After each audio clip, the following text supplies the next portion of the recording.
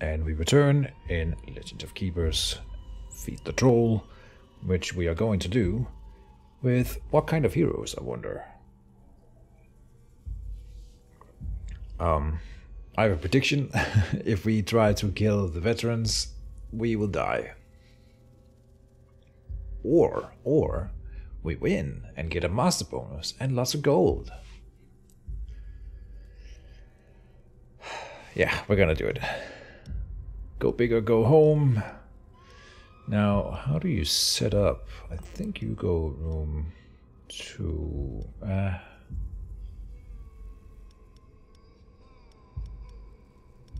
We need armor in this room. This is a nice frontliner, but you work best with a full room. Here we go. Room 1, room 2. Like this. Protecting the Quetzalcoatl, right? Yeah, like this is really risky. Like there's no way to set up that as a good layout. We'll do our best with what we have. You have fire resistance. And there's a trap before the next room, so the eye is much more likely to have an effect there. We will go mortar first. Like this, I presume. Front air. Oh, you have negative air resistance. Front ice. Back physical. Oh, okay. They need to be switched. Huh. Not that we could do good with that room. We'll do the best we can. Here it might get a bit more tricky. Air and ice front, physical back. Which is interesting because you want to be the backliner then. But the ice is gonna murder us. At least we murder him too, right? So, oh boy.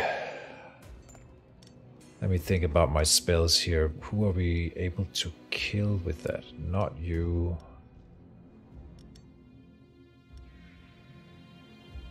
So you will be hit by the fire bounty thing here, which is not going to kill you. Uh-oh. Damage and morale taken from traps reduced. And dodges the activation of the first regular trap encountered, which means she dodges the entirety of the mortar. Right.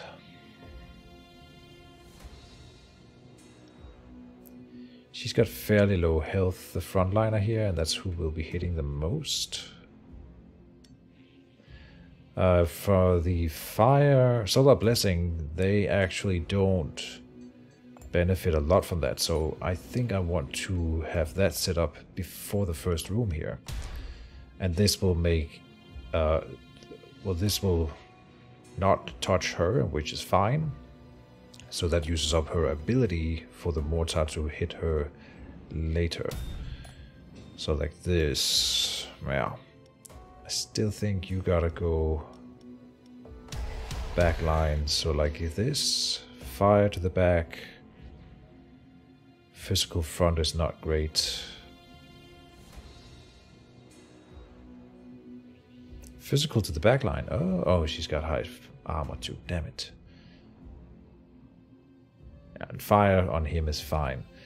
Problem is that we are not focusing any hero down, so they will all make it to the master, I think. Food. So yeah.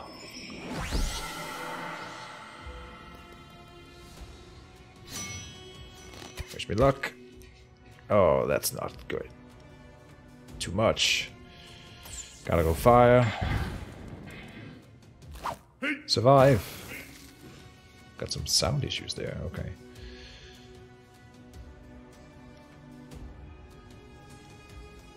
Yeah, hit her hard there, good.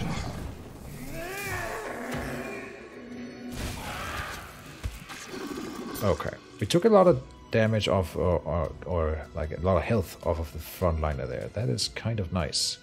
She raised her resistances even further, so I would have maybe done the Frostwind if not for that specifically.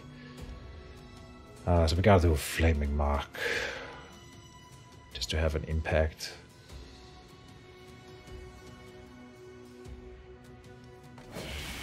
Yeah. I think we will live. Knock on wood. Not in this room, but in the next. Well, maybe not. Maybe we can even finish it here. This will apply all burn to all heroes, you know. So he's going to remove that. Yeah. But then at least that's gone. Okay, we get another good turn here. We kill her. This will not kill anyone, but the frontliner will die here. So we lose the Quetzalcoatl, but that's it. Alright. We made it with one less monster. Without getting to the master even. I did not expect that. Easy game. And we get the power upgrade here, which is easy to say that this is the best one. It buffs all the attacks and it buffs the master spell in the middle of the dungeon. So yeah. Good stuff. Good stuff. We're still missing some creatures, but we have 3 in reserve that are gonna come back, you know. And we don't see the next hero invasion anytime soon. So hopefully these 2 4-week guys that will come back, right? We can send another one on a business trip. Oh, we really should. And we should send someone on a course too. God damn it.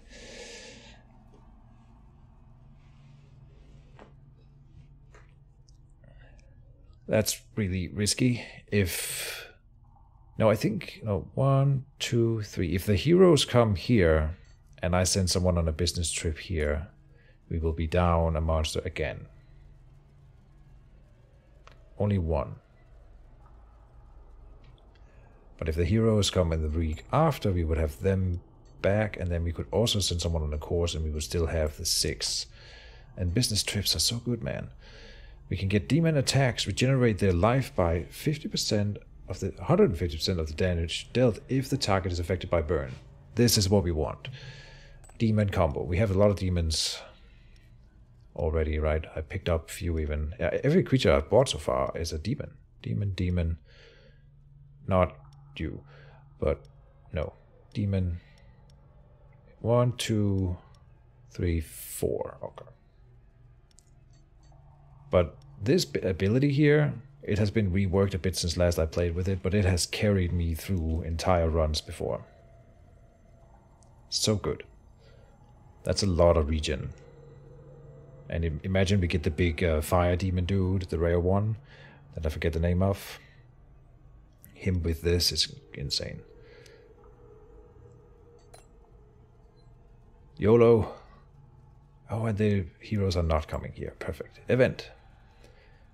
Oh, we get another artifact. Staff of Speech. Monsters in a group containing 3 different types gain 30% power at the start of a fight. Which we can do that. 1. Yeah. No, we can. It's with 3 different types across the board. Sure.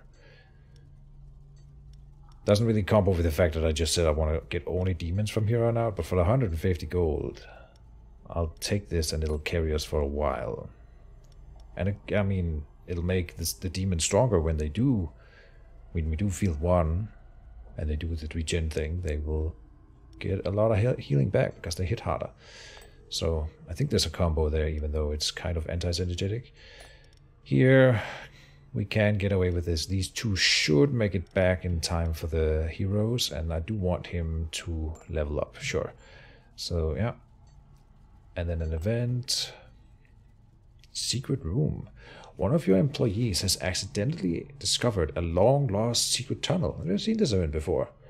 It leads to a treasure room filled with gold and housing a rare, valuable artifact. You can keep everything for yourself, reward your employee with some gold, or give them the artifact. Applies Terrified to all heroes when a demon is defeated.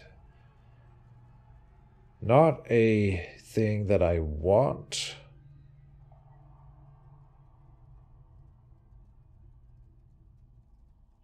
So what are we doing down here? Offer. Give them the artifact 1 level. I think I want this one, but here I get the artifact and the gold. I'm not sure how to read this. You can keep everything for yourself. That's this option here, where we get the artifact and the gold, I think, right? We can reward the employee with some gold. What? Reward your employee with some gold. That must be this one here then, because give them the artifact. That's this one over here, where we give them the artifact and then they get... No. Wait, what? Reward your employee with some gold. That's this one over here. I see. Reward your employee with some... Then we don't get the gold, because we are giving him the gold. We get the artifact, and he gets motivation.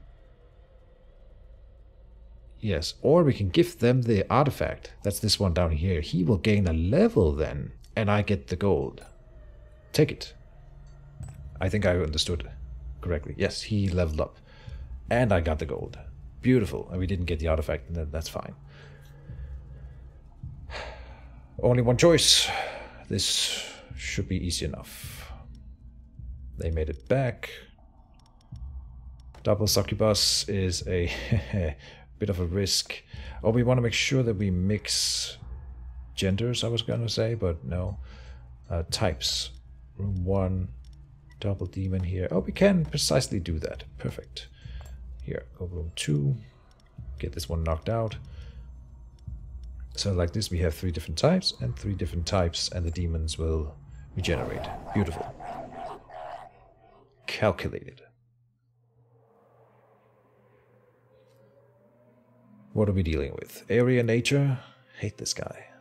And he reduces the duration of penalties. This guy removes penalties. He does ice to the front. And area fire damage we don't care about. And he randomly shuffles my dudes though. They have low fire resistance across the board. Nice. The mortar will not be great. Only one of them benefit off of the solar blessing. Area nature, ice front. Can we do anything about the ice? Negative, we cannot. But the succubus is not great here, so we will sacrifice her. She will not bounce her attacks because of him having negative armor. Then you, because you are better in the back, right? I think so. And do the more damage anyway, so might as well just have you in the back doing more hits. Indeed. Here, ice front. Jesus, we really need to pick up some ice resistance somehow. Or just not meet monks all the time. How about it? Anyway, like this and then that. Good. Sacrifice the succubus, mortar, and if nothing else, then the master will kill these guys. I mean, I have no doubt. I forgot that he shuffles out creatures. God damn it. Yeah, not great. What is this? Staff for speech. Oh, we're benefiting from that. That's written down here. Cool. And the Fang of Melinda only applies if the target is affected by burn. So it's really great that we get to apply burn here before the succubus goes in. It's almost as if I calculated that, right? There, then she heals. Look at that. So honestly, it makes him kind of an okay tank. Oh, that's too bad. Yeah. And he's not burning anymore. So we need more ways of applying burn. But we'll work on that. It helps when they level up too and stuff like that. I'd say that was a fairly successful first room, considering how low he went. So I'm surely not doing Celestial Betrayal, right? That buffs his attacks. So this seems wasteful no matter how you put it, but I think we take him out. Which feels wasteful, but really not him having not getting an action. He's got so high speed, he would be the first to move. It would suck. It would just plain suck. He's got nature resistance, so give him a fellow kiss for sure.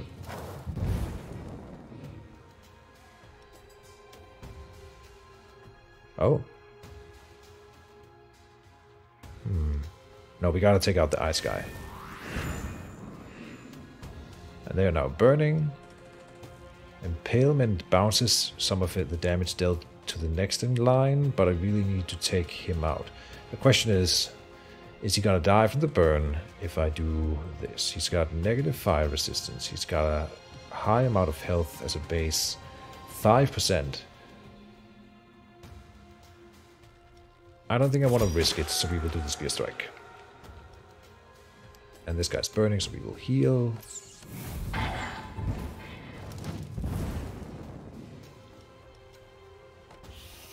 Yeah, he's dead. Good. Nice. Okay. I feel I kind of forgot about it, but I feel like I felt the extra power from my creatures for that artifact. We were dealing so much damage, and that's obviously why. Can we do burn with any of these guys? Terrible selection here. Cannot do anything with this. A random defeated monster comes back to life as a skeleton warrior if the skeleton trumpeter is the last survivor of the group. That's kind of cool, honestly. So we have a little necromancer dude. And he's got ice resistance. I was about to say we should pick up the ice skeleton for the ice resistance, but he does have that. Doing air damage. They all benefit off of the lunar blessing, which we're not playing with. Don't want to do you. It'll be the trumpeter. But sad. Really want demons here. And here we go. We don't want to go to the doctor because my Seamus at full health anyway. So merchant, here we come. And again, we can't get anything that we need. The Amaru is not trash, but I really want to shuffle and see if we can get something better here. The answer is no. Applies enhanced resistance to the monster at the group. To the monster of the group at the front, and guaranteed critical to the one at the back. Okay. Here's a demon.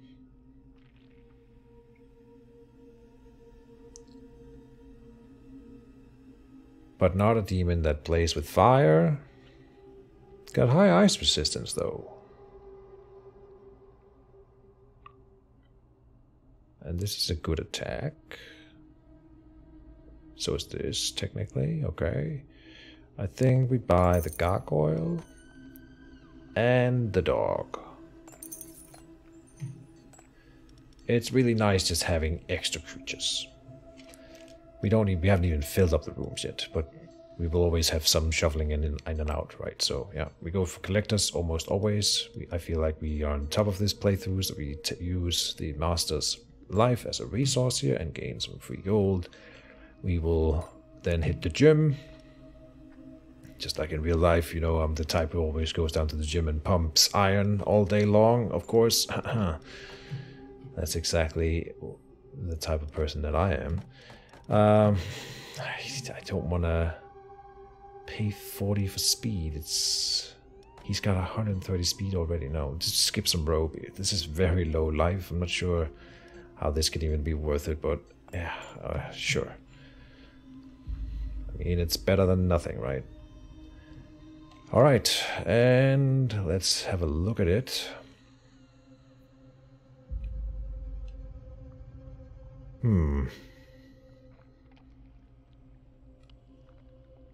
You know why I'm considering the adventurers here. That master bonus is permanent.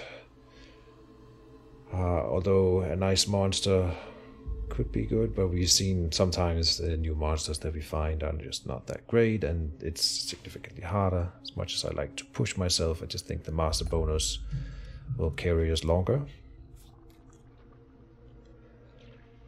Then what? I think Otto does better in room 2.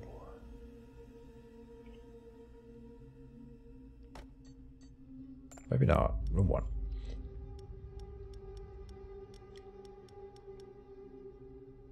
Don't hate you here.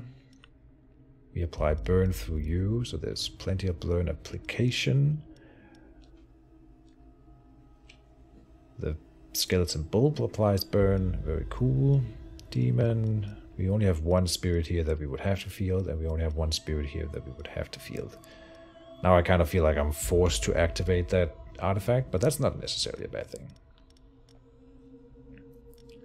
So we might want to pick up some more spirits at whenever we can.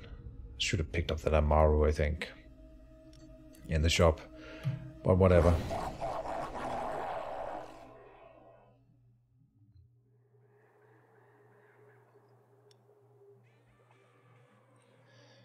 Nature damage to the front through the Thug. Fire damage front.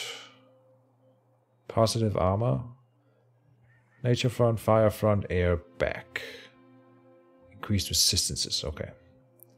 And he replenishes morale, which we do not care about. Okay, this should be fairly okay. Fire resistance, low on you, so we can take out one hero at least, and then we got some higher fire resistances to deal with, but it should be okay. Do we activate the blessing? Yes, because it's only you that benefit off of it. It's fine. It's good stuff. Oh, hold on. Oh, we don't even have a succubus this time. Ah, I see.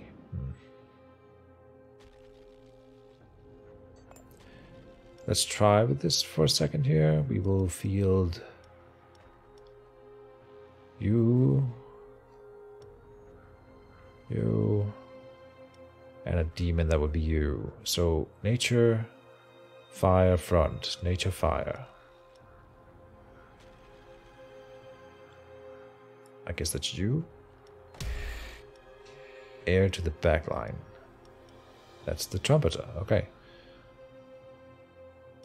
We have a spirit, we need a demon, that's you. And then Otto, so not the bull, okay.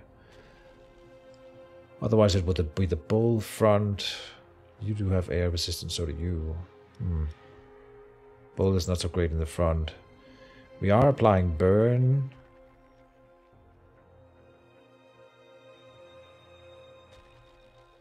Applies elemental weakness 3 to all heroes when the Magus is defeated. Alright, it's level 3 now, this one.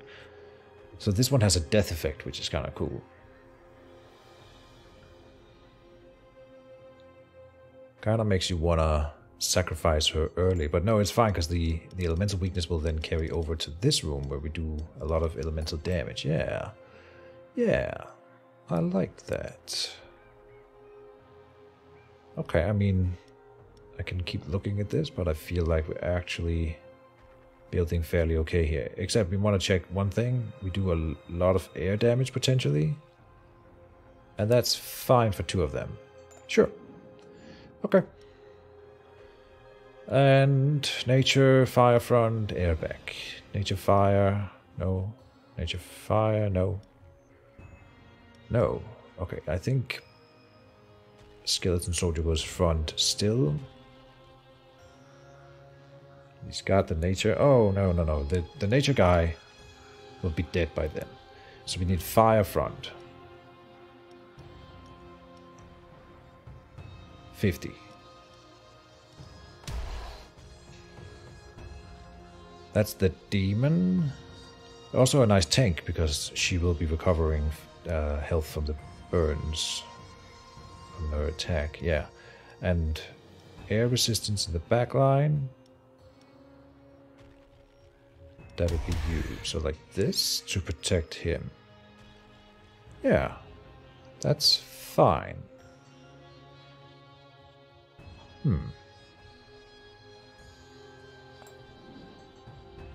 Okay. I am fairly confident here. I don't think they make it past room 2.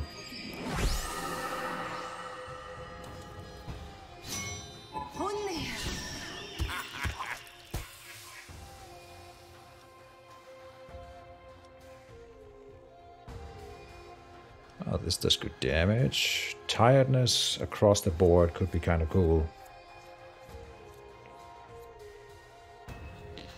The morale damage I don't really care for though, and this is good damage. Oh! The Ara didn't get an attack. Okay. Huh, that's bad math on my part. Oh, but here we can wake the dead then. I mean, of course. Wait, what? I must have misread something. A random defeated monster comes back to life as a skeleton warrior if the trumpeter is the last survivor of the group. Ah. There's a little extra clause there that I hadn't picked up. Okay. Then I don't think he gets to do his thing. No. But there goes the rogue. That was important. That still applied the burn to them. Beautiful. Because now she gets to heal. Lovely. And in this case, the natured one will do more. And that's still... She doesn't have to attack with fire, just into burn. Yes. Nice. Back to full health. Kind of amazing. More burn application or hitting the backline with some broken armor. We don't have to apply more burn. The thing about burn is it doesn't do more damage the more stacks that are on them. As long as they have just one stack in their turn, they will take the same amount of damage.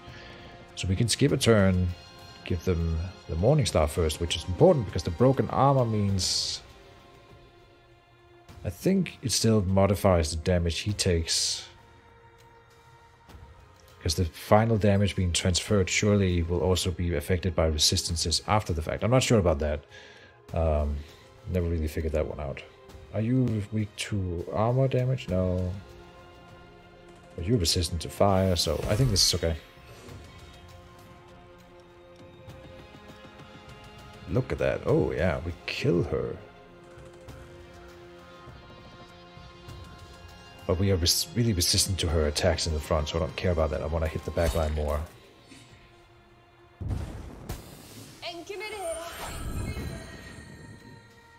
I guess I didn't think that through, because now this attack doesn't bounce. I mean, it wouldn't have bounced anyway, but we didn't hit the backline there.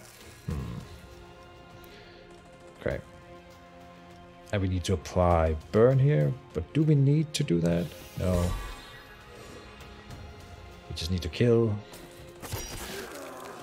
And so we did. Easy. And we get the master bonus. Frost Whirlwind upgrade is interesting. I usually play this one a lot. Ignition is an attack from the master. Performs an additional attack if the target's fire resistance is negative. Potentially really strong. I would like to get a trap or something, anything really, that reduces people's resistances. And maybe I've been sleeping on the ignition in other playthroughs, now that we have been attacking a lot with the master.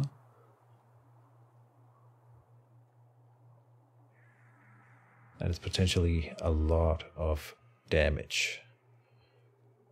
I play the Frost Whirlwind really often though, right? Compared to how often I would be attacking with the master himself. But when it matters, when they get to the master, that's really when it matters. And then this might be great. Or the max life is also a way of thinking about it, right?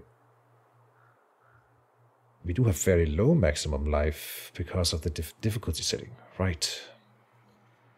Oh man, it's half of what it was in the other playthrough. Whew. That does not fill me with joy. So maybe the life. Tough decision. I think ignition. Can't make up my mind. Ignition it is. Alright, good stuff. That'll be it for today. So see you guys tomorrow with the continuation of the series, and bye bye.